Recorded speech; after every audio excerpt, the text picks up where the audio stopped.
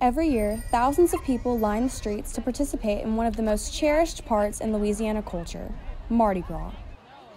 But the adverse effects this holiday has on the environment are a cause for concern. Even parade goers are noticing the plastic waste is an issue. Mardi Gras beads, the production of it is already, I feel like senseless. And then throwing them out on the street and not picking them up is not good for the environment and can cause a lot of harm. Associate professor at LSU, Naohiro Kato, is working on making Mardi Gras a little greener by formulating biodegradable beads that are made from bioplastic. And they are noticing this microalgae can accumulate oil that's ingredient of bioplastic materials.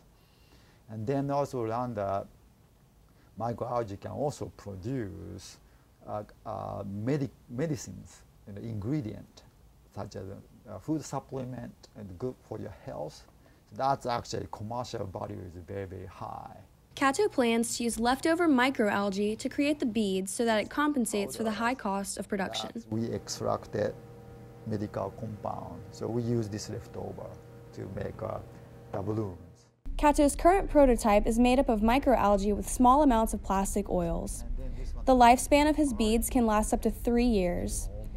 LSU is providing funding for the prototype, but funding for future endeavors will most likely rely on local investors. So it's not impossible, although it may be challenging.